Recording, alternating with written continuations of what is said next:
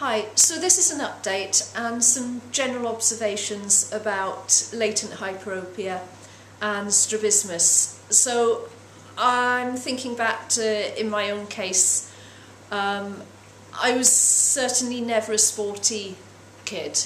Like if someone put me outside and said, go play, I mean, I would do it, but my natural inclination was to be indoors, glued to a book.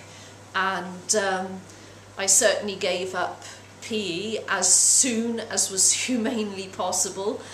And that's kind of what I've been like. You know, I will certainly go out for a walk, but I tend to be indoors more of the time.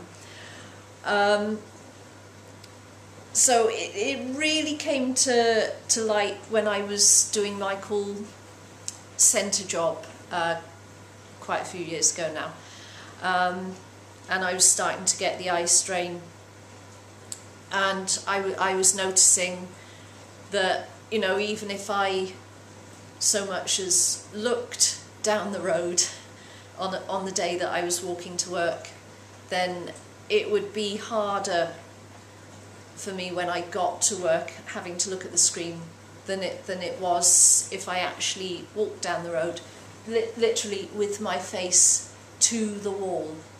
And I know one weekend I went out for a long walk in the country, and I came back and I picked up something. I don't know if it was a leaflet or a book or but I couldn't see it, not even from here.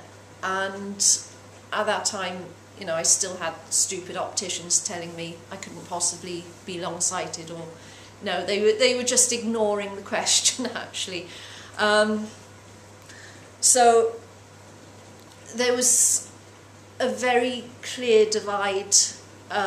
If I wanted to function in work, then I just had to keep everything very close, and if I did anything remotely healthy and active, then it was going to make it more difficult for me in work. So I think from early on I kind of had that going on a bit, and obviously when I did get a sympathetic optician and I did get the right glasses so that I could be a lot more comfortable, that certainly did help out a lot. But there has always been a little bit of a divide all the same. It's got a lot better the last couple of weeks or so since I've started doing these exercises. But my thinking is that obviously my eyesight may have impacted on my ability to be active in the first place. Now there is some research that has been done on children with really high latent hyperopia who don't develop a squint, but they develop abnormal postures instead, and those children are not sporty either. So it's kind of been a bit of a symbiotic thing. So my eyesight hasn't supported an active life, and active life has certainly not supported my eyesight.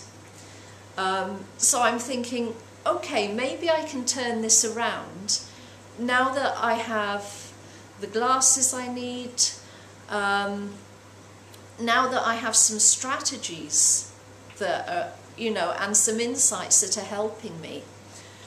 So it is possible that if maybe now that I have those things, if I make that leap to become more active, and I've even managed to invest in some gym shoes so that I can do all that sort of stuff, whether it's going down the gym or you know, going off into the country for a nice walk.